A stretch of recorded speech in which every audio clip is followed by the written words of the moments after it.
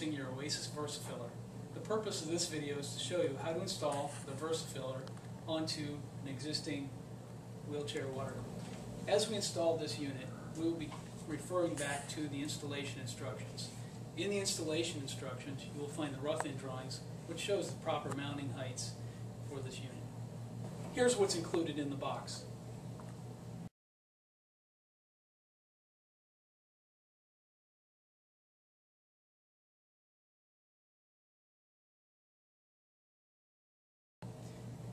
Now, before we start the installation, let's take proper safety steps. You should be wearing safety glasses during the rest of this installation.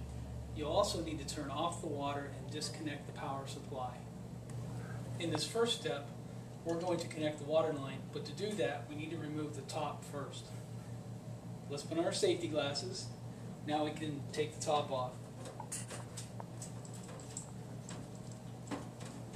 To disconnect the drain from the top, I'll remove this screw from the drain. That'll let me take the top off with the drain unattached. Before we remove the top, we need to mark the point where the hole will be drilled through. Inside the installation instruction is a page which is a template which you lay on top of the cooler and then mark the center line of the hole. To use the template, just align this edge with the left side of the cooler top, and the back edge goes against the wall, and it's marked there clearly how to do that. Now with a marker, mark the hole through the paper. Now we're ready to take off the top. The water line is still connected to the bubbler.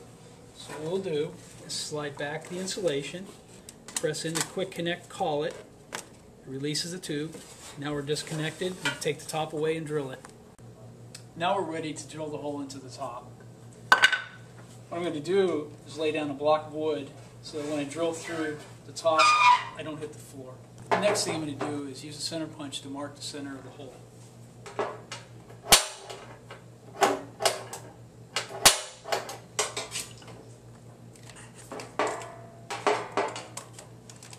Now that we're finished drilling, we're ready to put the snap bushing into the hole. This is where the water line will come up through the top. Now we're ready to connect the water line. You'll need the T-fitting and the tubing provided in the box. Now we're ready to connect the water line, but before we do that, we need to make sure that the cooling tank is pressurized. We can tell that this one is pressurized because the cooling tank comes before the water valve, which feeds the bubbler. Now we can disconnect this water line from the cooling tank to the valve with the quick connect fitting. Now we're ready to connect the T.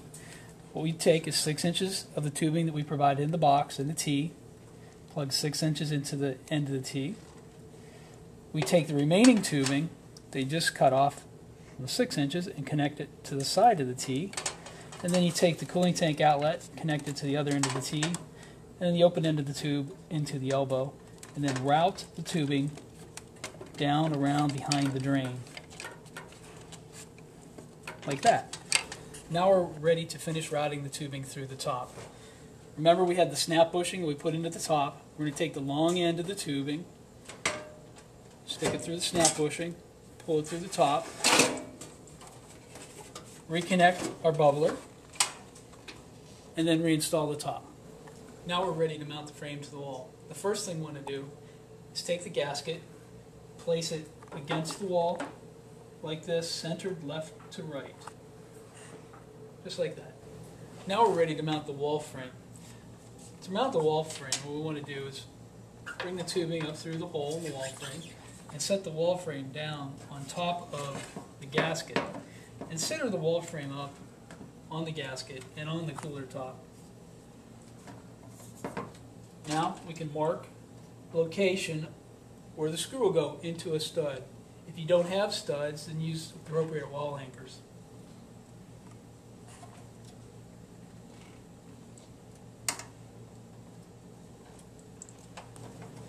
Now we're ready to insulate the water tube coming up to the VersaFiller, just using the sponge tubing provided in the kit.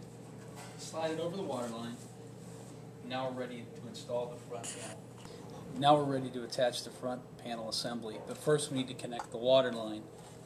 The water line that we just insulated connects to this elbow fitting on the back of the water valve. Just take the tube, press it in to the elbow securely, and now you're ready to install the front panel onto the frame. Now that we have the water line connected, we can go ahead and slide the front panel assembly onto the wall frame.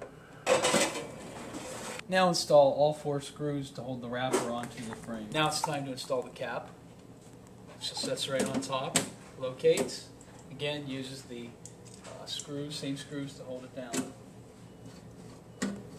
Now it's time to install the drip tray and the anti-splash grate. Use the 2 screws provided, the longer screws provided.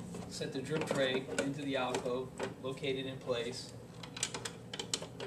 Install the screws down through the drip tray grate.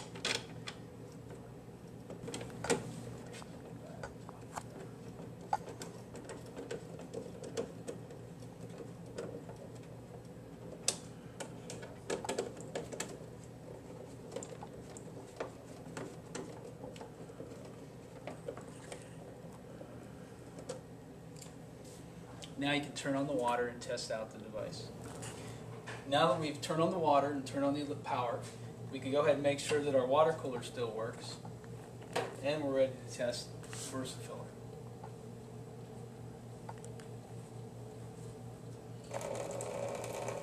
Notice that the water drains directly into the base of the water cooler. Now we're going to use our VersaFiller. Just place the bottle in the center of the tray and fill.